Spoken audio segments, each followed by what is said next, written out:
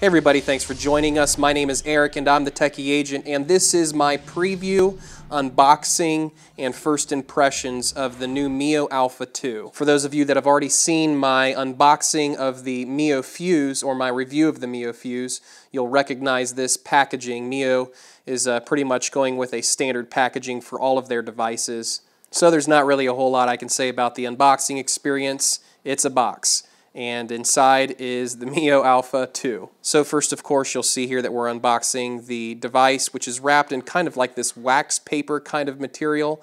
And then there's a cardboard insert, and underneath that we'll find all of the additional accessories that go with the device. Or I should say, in this case, accessory, because we just have the proprietary USB charger. It's a magnetic attachment that goes to the back of the watch with a 4-pin connector that helps charge, and then a USB end to plug into a standard charger or the computer USB port. Also included is the paperwork, which would be warranty information and setup information, a quick card guide there for you. And then of course the device itself. So this Mio Alpha 2, I've never seen the Alpha or the Alpha 2 in person, so this was my first experience with it.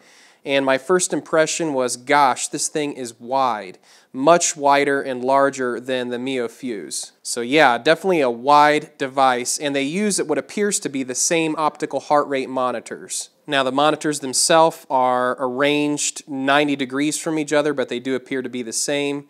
And you'll see here they kind of have a similar bands and clasps as well. So definitely a device that I'm very anxious to put to the test and see how it holds up through several workouts. So be sure to like this video and subscribe to the channel, and then in about 5 or 6 days I'll have a full, complete hands-on review of the Mio Alpha 2 for you here on the Techy Agent channel. Thanks for watching, guys. We'll catch you next time.